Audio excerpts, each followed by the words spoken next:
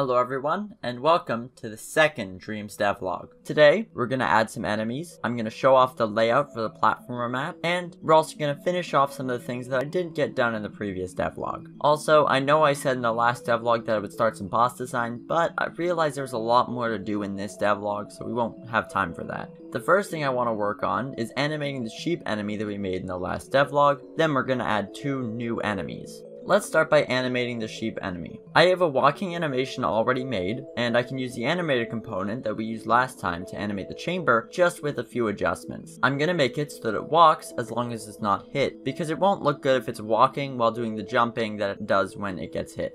After working on this for a bit, I realized I didn't like the look of the animation I made, so I opened Sprite and started working on a new animation. I decided to just make it a basic leg up and leg down animation, which is really easy to make and I think it looks good.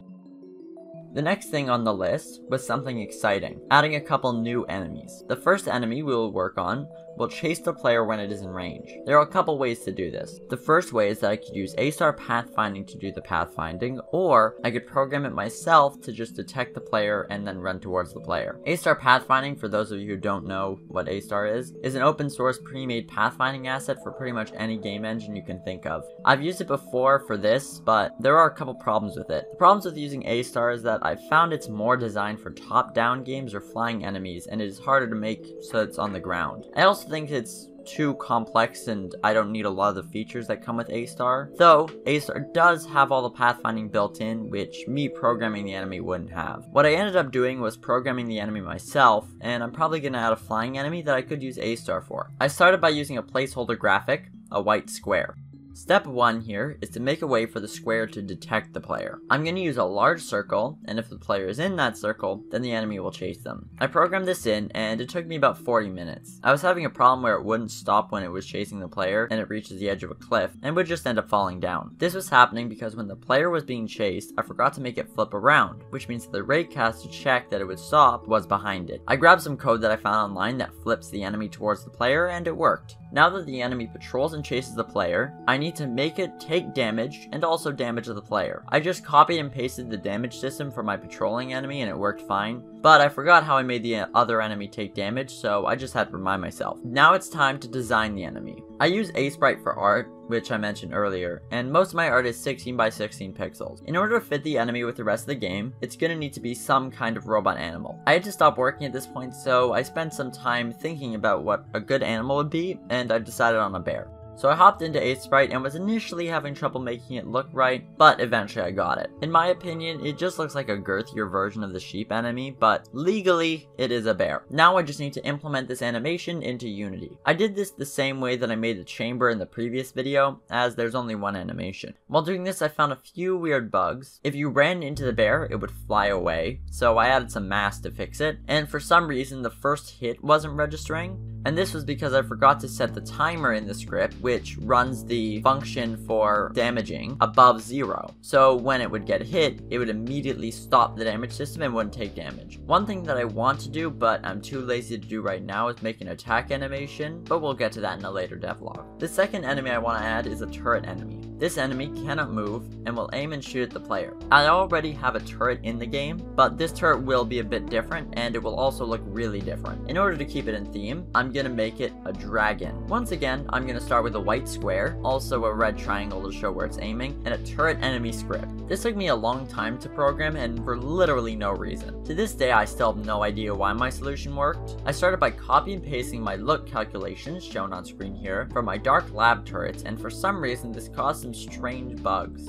While I finish explaining what I did, I'll show some bugs that happened while I was going through programming this. The dark lab turret calculation didn't work, so I tried some other ones from the internet, and they kept on stretching weirdly. I spent half an hour trying different things, but then finally I decided to look at the turret in the dark lab to see if I had built it differently. It is built in a hierarchy like this: object that holds the programming, object that holds the base graphics, and object that holds the turret head, object that holds the turret head graphic. I didn't have this set up in my platformer turret, so I changed some of the objects and components around to make this formation, and it worked. Now it's time to draw up some art for the enemy. I designed it to be a pillar with a clear pipe in the middle that fills up with fire when it is about to shoot. I then designed a head for the dragon, which I think turned out great. Now we have one problem here. The dragon head looks to the player fine, but if the player goes to the other side of the dragon, it flips upside down. All I did to fix this was flip the sprite renderer whenever the player goes to the other side. Now it's time to make the turret shoot. The actual instantiation of the bullets will be easy to make because it's pretty much the same system I used to make the dark lab turret, but with this turret I made some animations for before it shoots and while it's shooting, so this took a little bit of extra implementing time. Once I got the shooting working, I started the animations. Putting together the animations didn't take too long, but the programming was what I worried about. The animations were split up between two animator components. One is the pillar and the other is the dragon head. The way the programming I made works is that it checks if the shooting timer has half a second left, then sets an animator variable to fire, which plays the animation. The problem that arose from this was if the player left the range of the circle while the animation was playing, it wouldn't stop playing the animation. I fixed this by just setting the value to false in the fire variable whenever the player leaves the circle. The last thing I need to do to set up this enemy is make some art for the bullets, since I don't need to program them since I already have a bullet script. I designed them to be a fireball because, you know, dragon and all. Then I made a bullet prefab, attached the bullet script, and added a box trigger. The problem that I encountered is that in the bullet script, I had to rotate the object by 90 degrees for it to work in the dark lab, which causes a problem because now the bullets, when they shoot, they're facing downwards. I added a new object to the graphics and set it to 45 degrees, and somehow that worked. I then added a bit of polish by adding upwards knockback whenever the player gets hit. Moving away from enemies, let's take a moment and look at the map for the platformer area. So I want to give a quick rundown as to what the map for the platformer area is going to look like. So I've labeled all the different areas that there are, and this is the first part. So there's going to be two parts. There's going to be this part, which is the outdoor part, then we're actually going to move into the factory area where you then face off with the final boss. You're going to start here, so this is going to be the first area, and this is the first level, and you move through a few levels, but then here you can actually choose to switch. So you can either go down into the bunker or across, and this is going to change what ending you get, because there is going to be multiple endings. So if you go this way, you side with the people who are doing the experiment. If you go this way, you side with the humans, and I'll get further into the story as we get further on, so it might not make a ton of sense right now. If you take the experiment people, then you end up in the forest area and you go through these levels. But if you take the bunker, it actually splits off into either the cavern area or the underwater area. Each area right now, I've labeled them so that they have 5 levels, but I might do more, I might do less, depending on how easy the level building process is. And each of these ones with triangles are boss battles, so there's going to be one boss battle no matter what path you do. That's going to add a bit of replayability because you're going to have to go back and unlock all the different paths in order to play through all the different boss battles. For example, the forest one, I was thinking of doing a ram, like, you know, one of the ram sheeps, because the first enemy in the starter area is a sheep, so I thought maybe king sheep or something like that. And then I could have in the cavern area, maybe it's like a big worm or a mole or something. And then the underwater area, I'm gonna keep it a secret because I know what I'm doing for that, and I have been preparing something, but I kind of want to keep it a little bit secret because I want to make a devlog specifically for this boss. Then you go up and into this level, which will then take you into the factory. And I haven't started playing the factory yet, but there will be a mini boss which you will face, which is like a big robot, and then you face the main bad guy, which I covered previously, which is the builder. We're probably going to start doing some level design soon, so each of these are going to require a different tile map, so we'll have to make that, and that's about it. Now let's work on some more generic stuff. In my previous devlog, I had a list of things to work on, and I have 2 things left on that list: parallax background and camera follow. Though, I have a few other things that I want to do, and I will add that to the list. Add extra conversations, button prompts for conversations, make area 1 and 2 more open, and add a death screen or some sort of thing to happen when you die. I'm determined now to get as much stuff done on this list as possible, and I'm gonna work from the bottom of the list to the top just so I can get some of the smaller tasks out of the way, then finish with the larger tasks. It's totally not because I don't know how to do a parallax background. That means that first we need to make something happen when you die. In the second area, when the player dies, I want them to reset to the machine with a conversation that shows the player surprised when they die. In the platformer area, I will reset them to the start of the level with a similar conversation to the one in Area 2. Let's start by adding a method to trigger the combo and reset the player's position to the player health script. All I did to do this was change the transform variable to the starting position of the player while disabling the sprite renderer and re-enabling it after a second.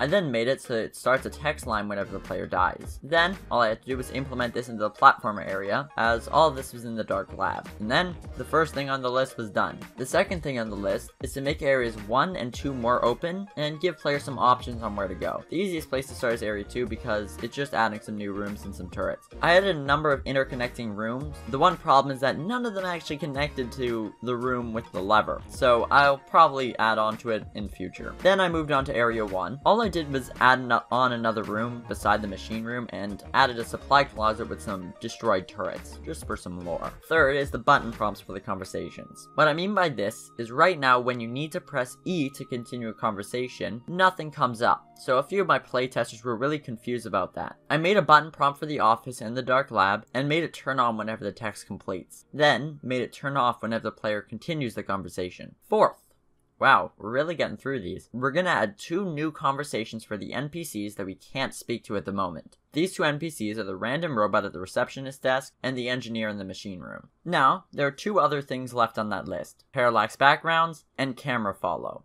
The camera follow is easy because I already have a script for it, so I just need to import it and connect it. What's different about this camera follow script versus the one in the dark lab in the office is that the platformer script clamps the camera between 2 values so the player isn't always in the middle and so that the camera would stop when it reaches the top of the level. Now, the last thing on the list, and the last thing in this devlog, is adding a parallax background to the platformer area. Step 1 to this process was designing the background, so I hopped back into Sprite and started drawing. I designed it to have the city that we see so often, cough cough, in the background with some hills and some water in front of it. This actually took forever to draw and export because I kept realizing that I made a mistake and would have to re-import it. Eventually, I got it in and started programming the parallax effect. I found a tutorial by Danny from back in 2019 and I can tell you, he seemed very different from how he is now. I noticed a few problems, like how the city is cut off at the bottom, but right now I'm gonna leave it in for future Cole, because I'm kind of lazy. And now we've reached the end of this devlog. I think we got a lot more done today than in the previous devlog, as I added 2 new enemies, kicked down the list of things I didn't accomplish in the previous devlog, made the first and second area bigger, and now we're even ready to start making some levels for the platformer area. Anyways, thank you for watching this second Dreams devlog. I hope you enjoyed, and don't forget to leave a like and subscribe for more videos. I forgot to say that in the past 2 videos, so go back to those videos and hit the like button. Thank you for watching, and have a good day.